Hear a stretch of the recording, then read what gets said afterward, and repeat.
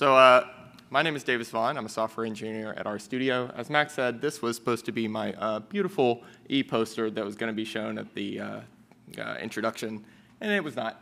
So I'm going to talk about this, but this looks horrible, so I'm just going to scrap it entirely and start over. So this is a talk about two packages. The first one is called Slider, and the second one is called Almanac. Yes, I'm going to do two packages in 5 minutes. So Slider is a package for rolling and expanding windows. If you've ever used Zoo's Rollapply or Sybil's Slide before, this is kind of the more supercharged version of those.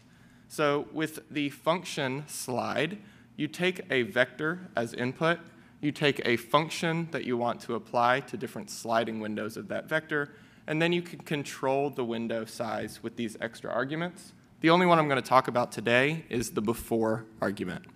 So here what this is saying is for each element, I'm going to take that current element of the vector and look one element before as well, and that's going to make up my sliding window.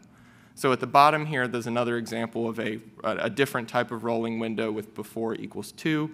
And if yet the animation is going, so you're seeing 6 back to 4, 7 back to 5. And then with the expanding window, you can actually do things such as cumulative sums or other different types of expanding ones. So for that, you set before equals to infinity, which says give me the current element plus everything before.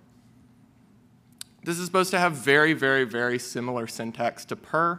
Slide is very much like map. In fact, the defaults are the same. And then it always returns a list. It's completely type and size stable. There are variants such as slide double, slide DFR, slide 2, and PSlide. Everything that you might expect with per, there is in slide as well. I'm more excited, though, about the fact that there's this idea of time-aware sliding built into this package. So SlideIndex is this other function, and it allows you to pass this secondary date-like, normally, secondary index.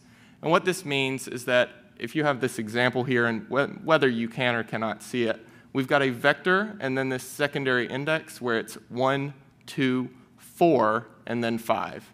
You can think of those like days of the month, the first, second, fourth, and fifth day of the month. If I want to take the current element and one day backwards, that might be kind of problematic here because we have an irregular gap in this series. But SlideIndex is smart enough to know that when you're on the second day, you want a range of days 1 to 2. And when you're on the fourth day, you want a range of days 3 to 4. So it knows that in that third function call, you don't want day 2. So Slide doesn't know how to do this on its own because it doesn't have that extra index, but SlideIndex does, kind of solving this completely new problem that's really useful in time series analysis. So Almanac is a completely different package. It kind of came out of a use case for Slide where I really needed to control weekends and holidays.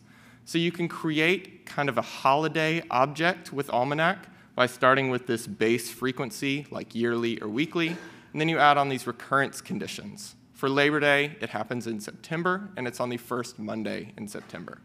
Then you can do fun things with that object, like say, what days are Labor Day? Returns yes or no. I'm more excited for Almanac about these lubridate extensions, though. We have this Bdays object that you can use. So in the bottom right corner there, say that we're on Friday, and we want to go 1 day ahead. You might use lubridate days and just say plus 1 day. That takes you to Saturday.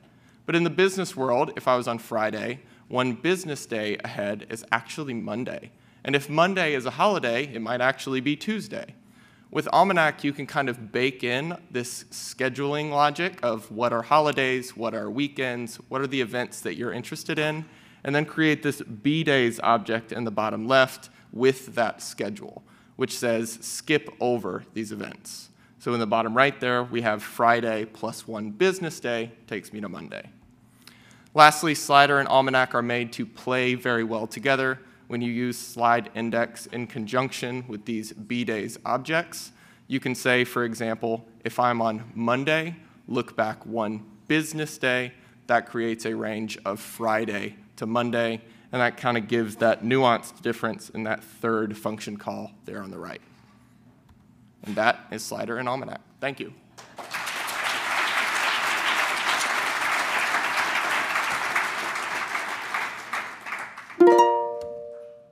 right, let's.